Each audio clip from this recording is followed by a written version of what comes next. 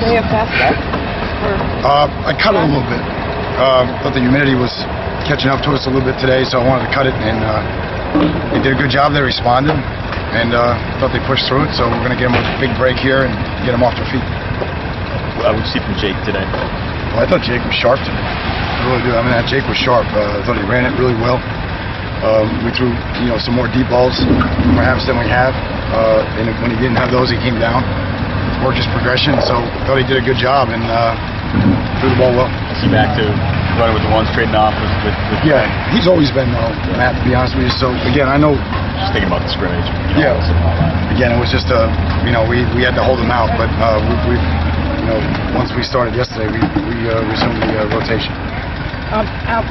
Mark D'Onofrio was saying that perhaps the tightest group, the strongest group, and the hardest to figure out who to start among would be sort of the cornerbacks. Yeah. He said Artie, Korn, Tracy Howard, Ladarius, Antonio. Yeah, well, talk about that a little. Well, I mean, just like today, like if we start yesterday, Susan,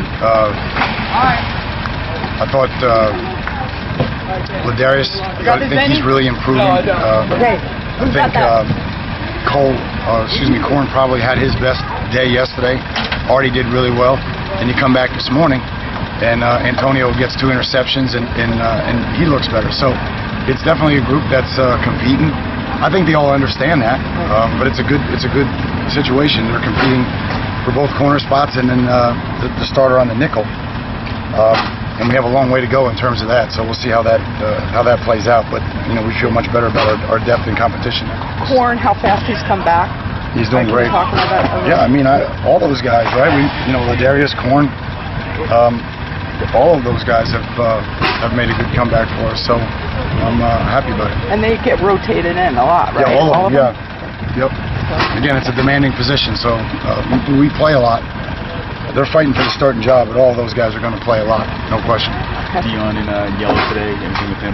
No, we're just protecting a little hamstring. I would imagine he would be out of it by tomorrow. If we were practicing this afternoon, he'd probably be ready to go. So he did, significant amount of individual stuff and everything, but he'll be fine.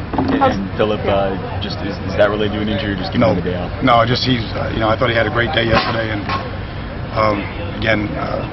We've rested a lot of the wide receivers. We thought it was turned to rest Phillip. Do you know Matt Gudis' progress, how he's looked to you? Yeah, getting stronger. I think the biggest thing right now is there's nothing ailing him in terms of pain, and there's no really medical condition right now. It's just strength, and the way you build that back up is obviously you kick, you lift, you do whatever you got to do, then you rest and let it heal, and then come back the next day. So he's making a lot of progress right now, and he's just got to keep doing that.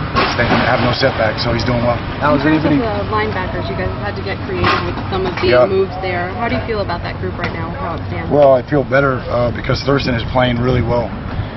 Thurston's playing good football, and of course Darian Owens has been really consistent. Grace is active, which is nice. Kirby's back now, and then Juwan Young and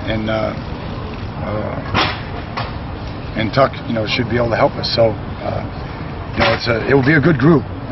Tuck and Juwan and Grace got to keep, hammering their alignments and their techniques and all the little things. But clearly, having Denzel and Thurston and Kirby, veterans there, should help settle it down. And how about Fentress?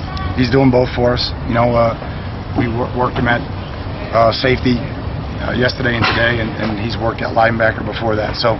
Time to do that is now, not on game week if we get somebody hurt. With Armbruster, Mark Mercedes, probably our most versatile player on the defense. Is that just trying to see, he could play Will in case of an injury, or do you think you might play him? No, you have to do that now. You have to do that now because you don't want to do it in the season when it happens. So we know he can play Will. We know he can play Mike, and he certainly has played Sam. I think the thing that's interesting about him is, he's in his 40s now, 242, 243, and he's actually helping us in the nickel rush. So he's become very versatile. He's very, very smart, and real proud of Thurston and what he's done over the last 12 weeks. Kind of along those lines with Njoku, back to receiver now. What do you see as a linebacker, and kind of where's he at with the receiver? Gifted. We think he's more inclined to be an offensive player, and just where he is right now in terms of his body and his makeup. I told him he'd have to be on Slim Fast for 4 years to stay at 230. So I think he's going to develop into an H. I think, when we're talking on March 1st, I think he'll be 250 pounds.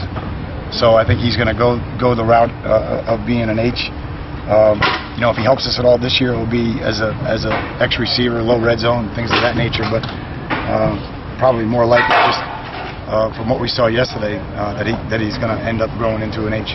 Is Muhammad right now mostly running with the ones at rush linebacker or rush end or whatever you call it? Yeah, Quan, Tyreek, Trent, they've all been taking it, so it's good. We developed depth there, and Quan was 1 coming out of the scrimmage, Tyreek 2 and Trent 3, or Trent 2 and Tyreek 3. I can't remember, but all 3 of them were getting work. You mentioned guys switching positions. That's happened in the program. How do those conversations usually go? Yeah. What's your approach when you do talk to them? Well, like in David's case, we said, you know, David, you could always go back, but we don't want to do this during the season. We want to take a look at you during the season. So we looked at him for 2 days, and he agreed. He felt, and we felt like it was best for him to go back to offense. So in terms of Fentress, he's just that kind of kid. He'll do whatever you ask him to do. Obviously, Dallas has made our team better, and is there any other ones I'm missing? Yeah. No, I mean, I'll just tell you how it went down with David. You know, we said, David, we'd like to take a look at linebacker. Would you want to do that? And he said, sure, I'll do anything, for the team. So we put him over there. We give him a good look. You're honest with him. He's honest with himself, and we thought he'd be better in the long term being an H. And I think we're right there. I think he's going to end up being a really big kid. Anything else? A kid like Fentress, I know he was a walk-on originally when he first got here. I think you guys gave him a scholarship last year. How do you guys sort of make that decision now? Again, I guess it's 1 year renewable or something? Yep, he's been renewed. He's been renewed? Yeah, I mean, he's basically a starter. The only reason he doesn't start on every special team is because we save him for all the other things that he does. So he's just, like I said, the same thing about Dallas guys. Like you see, like Brax is the same way. Like sometimes guys just figure it out, and Mutombo is one of those guys. He's smart, and he's playing 2 positions. Plus, he's a tremendous leader for us, and he's doing a great job of being unselfish on special teams. The last one I had for you, just in the punter. Has anybody really won the job yet, or is there kind of? No, they're going back and forth, and we're gonna have a special teams scrimmage tomorrow. That will determine a lot. Will it be the final? No, because we have more practices than a normal game week. Instead of having 3 or 4, you have 6. So it's going to be like 2 rounds of 3. So we might not even determine who the starter is until next week, Manny. With that, okay?